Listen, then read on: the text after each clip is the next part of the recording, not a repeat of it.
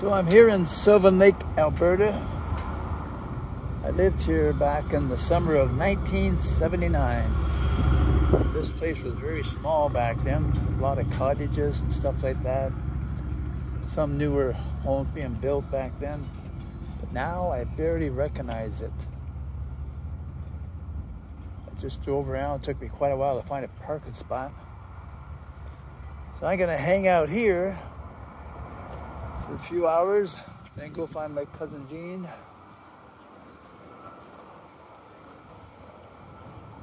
And check this place out and have a good look.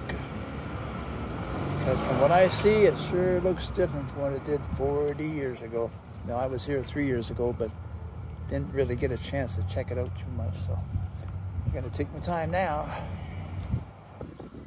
I'm on the corner of 50th Street and something else, and I believe this is a main road coming in from Red Deer. I recognize it.